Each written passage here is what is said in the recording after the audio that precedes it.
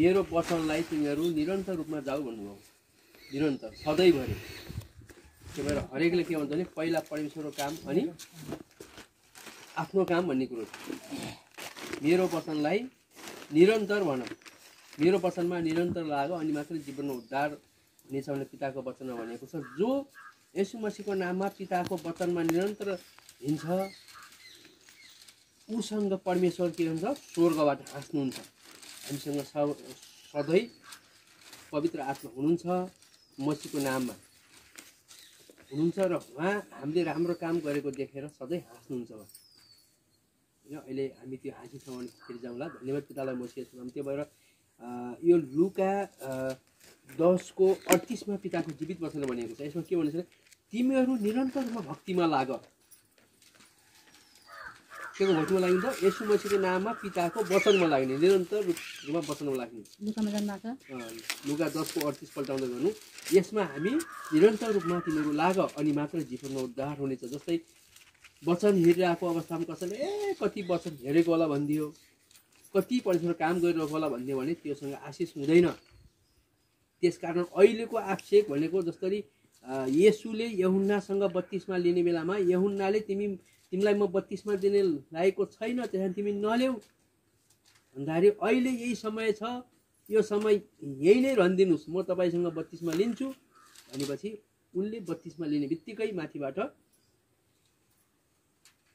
पढेवा आएर ढुक्कुर आएर चाहिँ कुममा बसेर यिनी मेरा असल पुत्र हुन्, यिनको वचन सुन, यिनी मेरा उत्तराधिकारी हुन् भनेर पिताको जीवित वचन हो। त्यही भएर निरन्तर रूपमा लाग्ने भन्नुहुन्छ। त यसमा यो हेरिदिनु त एकजनाले लुका 10:38 हेर्नु त।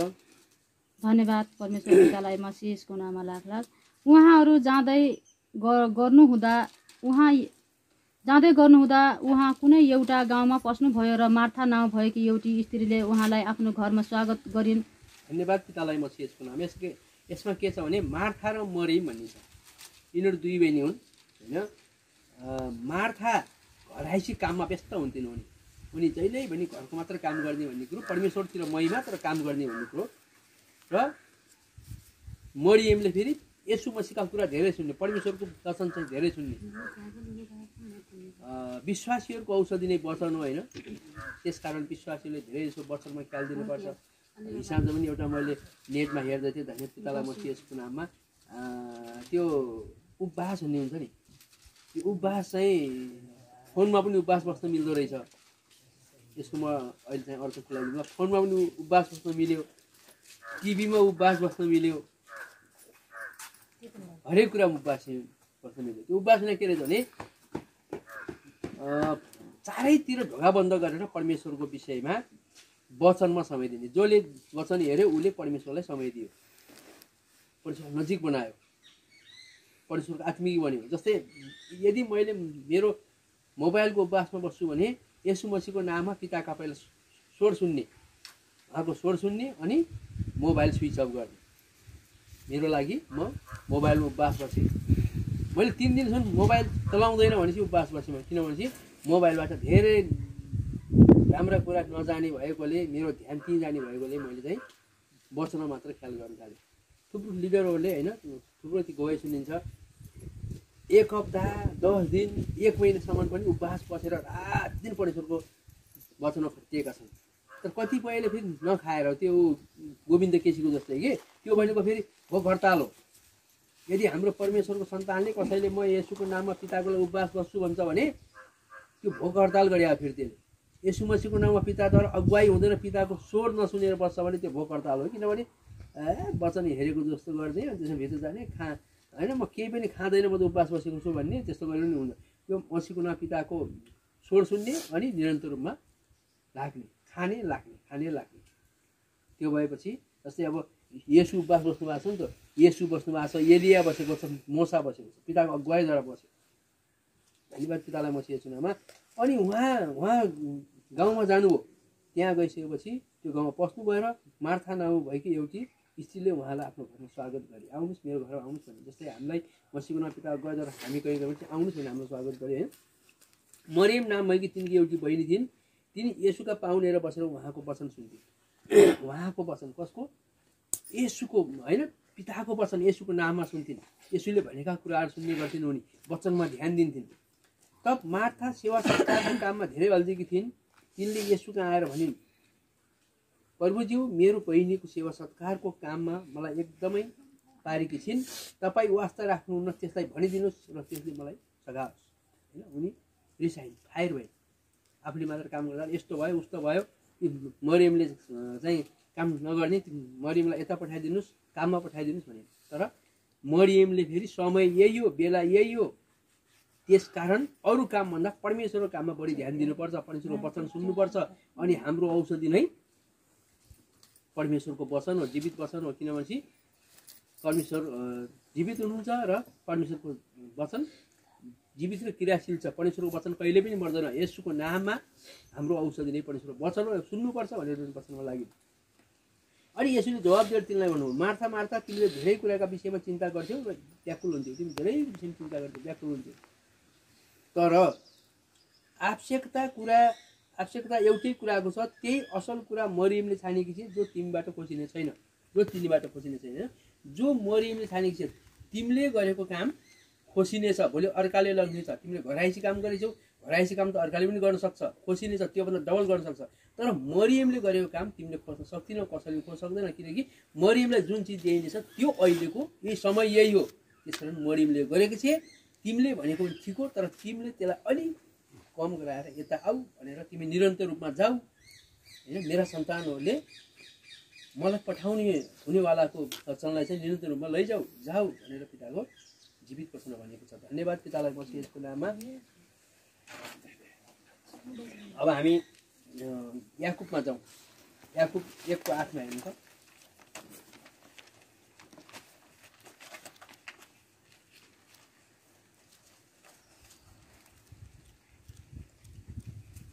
हामीले येशू मसीहको नाममा पिताको वचन निरन्तर रूपमा लैजानुपर्छ, निरन्तर रूपमा जानुपर्छ भन्ने कुरा जुन भनेको 1:8 जाउँ। 1:8 के छ त्यहाँ त्यहाँदेखि अलिक राम्रो पठाउनु भएको धन्यवाद पितालाई मसिएसको नाममा। किनकि दोहोरो मन भएको मानिस उसका सबै चालचलनमा स्थिर हुन्छ। धन्यवाद पितालाई मसिएसको नाममा।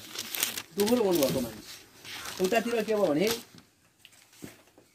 मार्थाले पनि सम्झिन्थे परमेश्वरलाई, यसु मसीहको नाममा सम्झिन्थे। उनी पनि रोमी 10:9 चाहिँ ग्रहण गरेको थियो, पवित्र आत्माद्वारा 32 लिएको थियो हैन। उसले ग्रहण करारबाट भए पनि 32 लिएको थियो उसले। तर उसले के गर्थ्यो भने सँगसँगै जान्थ्यो के, काम पनि भन्थ्यो अनि उता आराधना गर्थ्यो। तर मरियमले समय यही हो, पहिला परमेश्वर काम अनि मात्रै मेरो घर काम भनेर मरियमले नजिक भएर यसुको नजिक भएर उसले आराधना गर्थे हैन। त्यही भएको हुनाले परमेश्वर स्वर्गबाट हाँस्नुहुन्छ। यो यही वचनमै छ। अहिले हामीले गरेको काम देखेर स्वर्गबाट हाँस्नुहुन्छ। हाम्रो नाममा उपवास बस्नुहुन्छ। मेरा सन्तानहरूलाई राम्रो होस्, कहिल्यै पनि रोगी नहुन्, कहिल्यै पनि पीडित हुन नपरोस् भनेर चाहिँ मेरा सन्तानहरू मेरो छोराको नाममा धनी भएका छन्। उनको नामको खातिर मेरो छोरो गरिब भएको छ। धनीबाट गरिब भएर उनकै लागि मैले मेरो सन्तानलाई गुमाउनु परेको छ। त्यसकारण मेरा छोराछोरीहरू अब सबै मेरा छोराछोरीहरू यिनीहरू चाहिँ राम्रो भएको म देख्छु। त्यही देखेर म स्वर्गबाट हाँसेको छु भनेर पिताको जीवित वचन भनिएको छैन। अब पिताको जीवित वचन भनियो दोहोरो मन भएका मान्छेहरू कहिल्यै पनि स्थिर हुँदैन, अस्थिर हुन्छ। त्यसलाई आशिष आउँदैन। किनभने गरेकै छ वचन भनेकै छ भन्यो। त्यस पछाडि हामीले जस्तै साँझको समयमा अथवा हामीले 24 घण्टा कम्तीमा पनि हामीले 2 घण्टा टिभी हेर्छ भने त्यसलाई हेर्नै सकिन्न, टिभी नहेरी नहुनी सकिन्न भनेपछि त्यसलाई 1 घण्टा कम गर्नुपर्छ। पिताले हाम्रो चाल माथिबाट हेरिरहनु भएको छ। मैले अस्ति नै भनेको थिएँ, हाम्रो जाँच पहिलो कोरिन्थी 3 को 13, 14, 15 मा गएर हुन्छ। त्यसकारण राम्रो काम गरौँ। हामी जे बोल्छौँ, तिमी जे बोल्छौ त्यो अगमबानी हुनेछ। तिमी बोल्ने बित्तिकै अगमबानी हुन्छ। जस्तै मानौ धन्यवाद पितालाई मसिएसको नाममा मैले हिजो मात्र पनि भनेको थिएँ नि। हिजो मात्र म त्यहाँ सासू घर बस्दा मैले भनेको थिएँ, पहिला हामी परमेश्वरको सन्तानले यसुको नाममा पितालाई सम्झिनै पर्ने हुन्छ। कुनै मान्छेले हामीसँग कुनै सल्लाह लिन्छ भने मसीहको नाममा पिताको प्रचार हामीले गरिदिने हो। पहिला यसु मसीहको नाम पिता मैले जे कुरा भन्दैछु त मसीहको नाम त अगुवाईद्वारा मैले भन्न लाग्छु। मैले भनेका मान्छेहरूले मसीहको नाममा तपाईँ अगुवाईद्वारा मेरा कुरा ग्रहण गरेको हुनुपर्छ र त्यसलाई तपाईँ राज्यमा ल्याउनुहोस्। मैले कुरा गर्दा त्यसलाई चाहिँ ग्रहण गराउनुहोस् भन्ने अनि आफ्नो कुरा सुरु गर्ने बल्ल आशिष हुन्छ। यतापट्टि हाम्रो यो इस्किएलको 23 को 24 मा गएर हेर्नु हो भने तैले बिग्रेका मान्छेलाई सुतारेर ल्याइस् भने त बाँच्नेछस्, ल्याइनेस् भने त मर्नेछस् भनेको छ। तँलाई मैले पठाएको छु, जा भन प्रचार गर। तँलाई मैले यस्तो अगमवक्ता बनाएर पठाएको छु। तर तैले भनिस् भनेपछि तेरो कुरा उसले सुनेर ऊ फर्कियो भने त बाँच्नेछस्, नत्र त्यसको ठाउँमा त मर्छस्। तेरै कारणले तिमी मरेको हुन्छ भनेर भन्छ। अघि भर्खर हेरिरहेको थिएँ मैले। धन्यवाद पितालाई मसिएसको नाममा। मैले यो इस्किएलमा के खोजिरहेको थिएँ भने इस्किएल मैले के खोजिरहेको थिएँ भने स्वर्गबाट हाम्रो लागि नभएका कुरा पनि परमेश्वरले तानेर ल्याउनुहुन्छ, खिचेर ल्याउनुहुन्छ भन्ने कुरो खोजिरहेको थिएँ। त्यो भेट्टिन पाएन। त्यो कथा छ बिचमा पितालाई धन्य मसिएसँग फेरि भेट्टिन्छ। त्यो मैले खोजिरहेको छु त्यो वचन। अनि त्यही खोज्ने क्रममा उहाँले के भेटायो भने यो 24 तिरै होला उहाँले भन्नुभएको छ, तेरो तैले नभनेकै कारणले त्यो मर्छ भने त्यसको दोषी त हुनेछ। त्यसकारण जा हो। त्यो भएर होइन हिजो आइहाल्यो क्या अङ्गबानी। त्यहाँ मैले त्यहाँ भनिहालेँ यसरी जानुपर्छ, हामी यसो गर्नुपर्छ। यदि हामीले मानौ कुनै मान्छे चाहिँ 2 मनको भएर आउँछ, ऊ चाहिँ उसले जाने भनेको छ भने हामीले उसलाई त्यो एरियासम्म होइन नलगी नहुन्छ छोडिदिने। तर अर्को संसारी मान्छे मैले पठाइदिने। परमेश्वर सन्तान त्यहाँ नजाने, हाम्रो दूत नजाने। किन हाम्रो दूत गयो भने पिताको अगुवाईद्वारा आशिष आउँदैन। हाम्रो दूत धेरै सजग हुनुपर्छ अनि भनेर होइन पिताको जीवित वचनमा भनिएको छ। धन्यवाद पितालाई मसिएछु। किनभने जो मान्छे 2 मनको हुन्छ मानिस उसका सबै चालचलनहरू अस्थिर हुन्छन्, चाल अवस्था हुँदैनन्। किनभने आशिष पाउँदैन, पाएको आशिष पनि गुम्छ। त्यसकारण हामी 2 मनको नहुने, मार्था जस्तो नहुने, हामी मरियम जस्तो हुने। हामीले समय मिलाउने हो कि कतिखेर परमेश्वरको लागि समय दिनु त परमेश्वरलाई हामी कतिखेर नजिक बनाउने। धन्यवाद पितालाई मसिएसको नाममा। फिलिप्पी 3 मा जाउँ।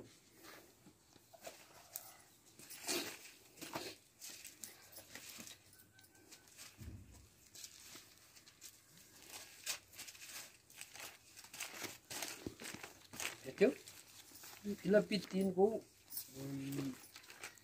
13 मा हेरौँ।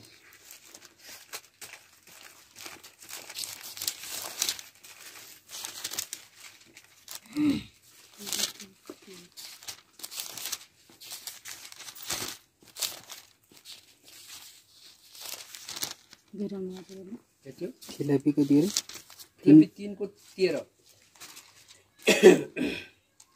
अब यसो मैले के विषय भनेको जसले मलाई शक्ति दिनुहुन्छ कहाँ होइन कि भाइ हो भनी लेखेको छ, भाइ हो।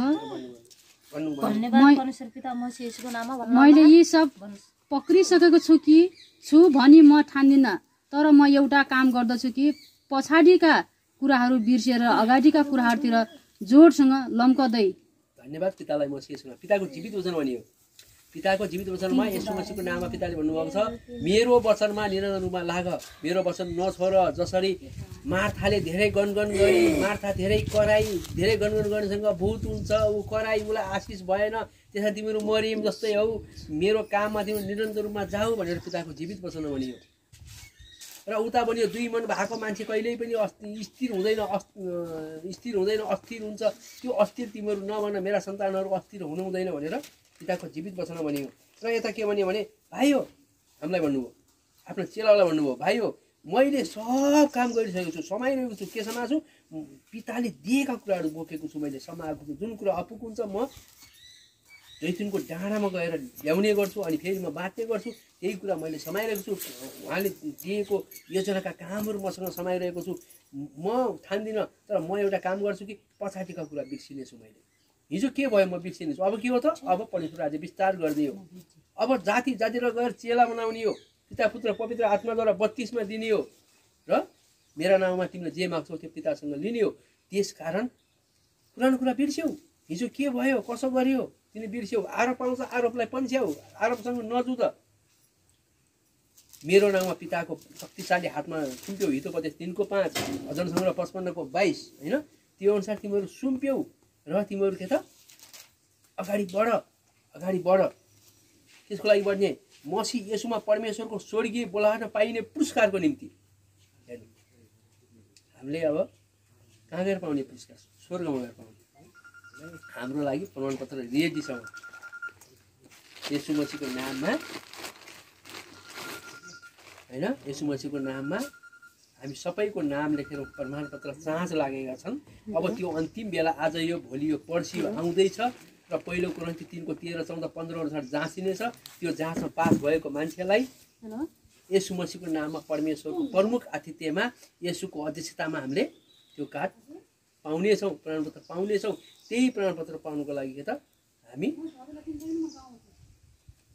पुरस्कारको लागि निशानातिर जोडसँग अगाडि बढिरहेका छौँ। अगाडि बढौँ, निरन्तरमा लागौँ, अनि मात्र आशिष छ। धन्यवाद पितालाई मसीह समय कति हो मसीहको नाममा। समय कति भयो त?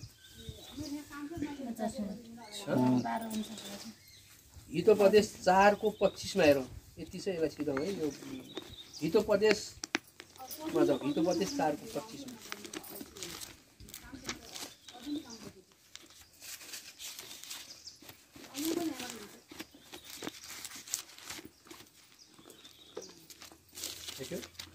चार परि भन्नुपर्ने 25 मा। धन्यवाद पितालाई मसीह यसको नाम होइन। हितोपदेश 4 को 25 मा भनिएको छ, तेरो आँखाले तेरो अघि सिधा हेरोस्, सिधा हेर्ने, दायाँ बायाँ नहेर्ने के भने के त अरू कुरा नसुन। यदि तिमी मेरा सन्तान हौ, तिमी मेरो पवित्र सन्तान हौ, र तिमी मेरा गोठालो भएर बसेका छौ भने तिमी अघि पछि नहेर, अरूका कुरा नसुन। तिमी कसका कुरा सुन? मसीहको नाममा मेरा कुरा सुन, मसीहका कुरालाई ग्रहण गर। हेर अघिल्लोतिर सोझै एकटक लाएर हेरोस्, तैँले पाइला चाल्नलाई नैतिकताको मार्ग तयार गर। नैतिकताको मार्ग जसरी येशूसँग नैतिकता, त्यही येशूको नैतिकता तयार गर। र मैले गरेको कुरालाई देखासेखी गर। हामीले मान्छेको कुरा देखासेखी होइन, परमेश्वरको कुरा देखासेखी गर्ने। परमेश्वरले कसरी काम गर्नुभएको छ, कसरी हिँड्नु भएको छ, येशूप्रभु कसरी हिँड्नु भएको छ, त्यो देखेर काम गर्ने। ती मार्गहरू मात्रै रोज जुन निश्चित छन्, जुन राम्रा छन्, जुन योजना छन्, एउटा योजनाबद्ध हिँड भनेको छ नि पिताको जीवित वचनमा। दौडी थुप्रो मान्छे दौड्छन् तर जुन मान्छे एकजना मैले यहाँबाट दौडेँ भने त्यो रिबन काटिने ठाउँमा पहिलो म हुनेछु भनेर दौड्नु पर्यो दौड्ने त हाम्रा होइन परमेश्वरका यसु मसीहको नाम अगुवा त थुप्रो छन् हजारौँ छन् त्यो हजारमा एक निक्लिन सक्नु पर्यो परमेश्वरको दाहिने हातको बाहुल्य वचनलाई कुन वचन कतितिर दिने भनेर आफू त्यो दौड्नु पर्यो दाहिने र देब्रेतिर कतातिर नलाग दुष्ट कुरा गर्थेर खुट्टा अलग राख भनेर पिताको जीवित वचनमा भनिएको छ भजन सङ्ग्रह 2 मा जाउँ अब यो अहिले समय भएन धन्यवाद पितालाई म यसको नाममा भजन सङ्ग्रह 2 को 4 मा हेर्नु त अब एउटा मात्रै भनिदिन्छु मैले भजन सङ्ग्रह 2 को 4 मा कि परमेश्वर हाँस्नु भएको छ परमेश्वर कितका तर हाँस्नु भयो हामी यहाँसम्म गयौँ निरन्तर गयौँ भने निरन्तर सकिएन अझ अन्तिममा राम्रो कुरा भन्नुभएको थियो भजन सङ्ग्रह 2 को 4 मा परमेश्वर हाँस्नु भएको छ माथिबाट स्वर्गबाट हाँस्नु भयो हेर्नु त त्यहाँ छैन किन हाँस्नु भयो भनेपछि हामी परमेश्वरको काम मसीहको नाममा निरन्तर गरिरहेको देखेर हाँस्नुभयो अनि स्वर्गमा विराजमान हुनुहुने चाहिँ हाँस्नुहुन्छ र यो भाले तिमीहरूको उपवास गर्नुहुन्छ स्वर्गमा विराजमान हुने के भन्छ त्रिनेक नेत्र के भन्छ नि परमेश्वर पनि त्यही हो यसो पनि त्यही हो भन्ने कुरो छ कि यहाँनिर थुप्रो त्यो अब पुरानो करारतिर जानुभयो नयाँ करारमा हेर्नुभयो भने होइन कोही इमानुएल भनेको छ यसु परलाई इमानुएल भनेको छ कहिले के भनेको छ यसुका नाम त अब मैले 50वटा बनाएको थिएँ एका बिहानै मैले वचन हेरिरहेको थिएँ 50वटा पुग्ने क्रममा अगमानी भयो कि 81 आयो 50 होइन 100 छ खोज भन्ने कुरो आयो यहाँ मैले पितालाई मसिकन धन्यवाद दिएँ अनि अब उज्यालो भइसकेको थियो होइन बिहान मैले वचन हेरेँ त्यहाँ हुन्छ पिता अनि भन्ने कुरा अब अरू मैले सोध्न केही लागेन 50 होइन 100 छ नि यसुका नाम खोज इमानुएल भन्ने होइन थुप्रो छ क्या नाम यहाँ धन्यवाद पितालाई मसिकन कि त हामीले निरन्तरमा काम गरेको देखेर परमेश्वरमा हामीले हाँस्नु भएको छ हेर त कति राम्रो काम गरेछ आज पनि काम गरेछ भोलि पनि काम पर्सि पनि काम गरेछ किनकि मेरो नाम उपवास बसेको छ हो त्यसलाई आशिष हुने जति काम गरेको त्यसै आशिष हुने हो काम गरेर जति ल्याएको छ त्यति मात्र हुने हो धन्यवाद पितालाई म यसको नाम हामी पिताको होइन नजिक हुनलाई के हुन्छ हामी पितालाई हँसाउनुको लागि पिताको नजिक हुनु पर्यो वचनमा नजिक हुनु पर्यो यसो मसीहको नाममा हामी हरेक कुरा पिताको ग्रहण गर्नु पर्यो अनि मात्र हामी अगाडि बढ्न सक्छौँ जीवनमा आशिष हुन्छ धन्यवाद पितालाई म यसको नाममा मेरो गरिदिनु त्यो पिताको जीवित वचन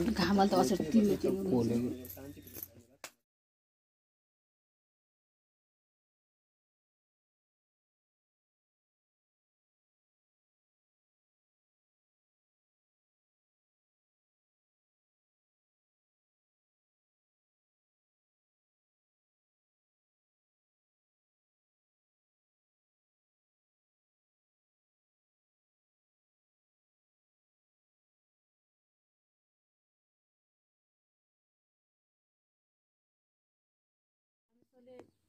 परमेश्वरका हामीले कामहरू गऱ्यौँ र परमेश्वरको वचन अनुसार हिँड्यौँ भने हामीले कहिले पनि हामी दुष्टको परीक्षामा पर्दैनौँ होइन परमेश्वरले के गर्छ हामीलाई सधैँ उहाँको एकदम स्वर्गदूत घेरा लाएर हामीलाई रक्षा सुरक्षा साथ राख्नुहुन्छ अनि उहाँले हामीलाई कहिले पनि गर्नु दिनुहुन्न तर अहङ्कारीहरूलाई चाहिँ उहाँले पुरा दण्ड दिनुहुन्छ जसले परमेश्वरको वचनहरूलाई अवहेलना गर्छ र परमेश्वरको वचनहरूमा एकदम भय मान्दैन होइन परमेश्वरका वचनहरूलाई ख्याल गर्दैन र संसारी वचनमा आएर पनि संसारी पारामा लाग्छ त उसलाई के हुन्छ त परमेश्वरले आफ्नो सन्तानहरू भन्नु र दण्ड दिनुहुन्छ संसारीले पनि हामीलाई घृणा निन्दा गर्छन् उनलाई पनि के हुन्छ त परमेश्वरले अहङ्कारीहरू चाहिँ उहाँले पुरा उहाँ दण्ड दिनुहुन्छ संसारलाई भन्नु खोज्नु कि परमेश्वरका सन्तानहरूलाई परमेश्वरको वचनमा आएर पनि परमेश्वरको वचनमा आएर पनि वचन पालन नगर्दा पनि दण्ड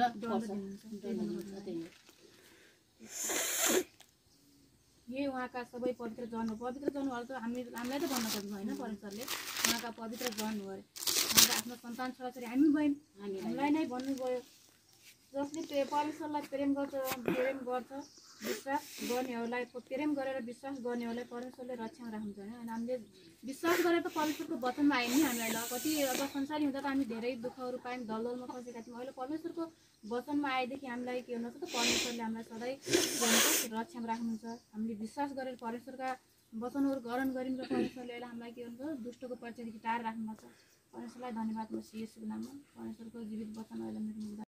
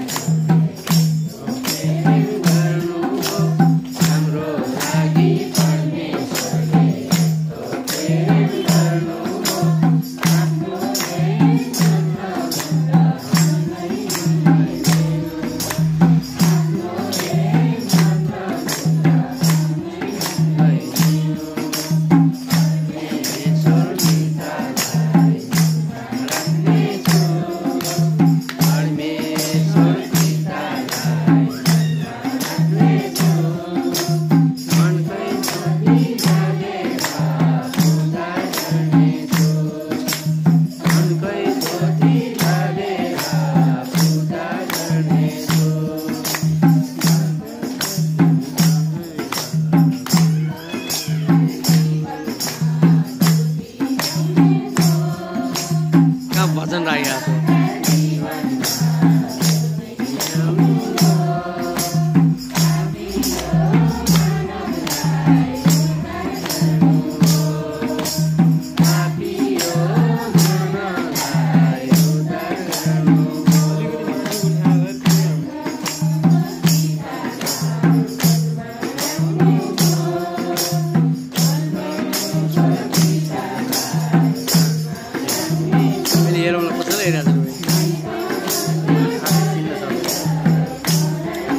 चिन्नु टगाउनु पर्यो नि चिन्नु लगाउन के अरे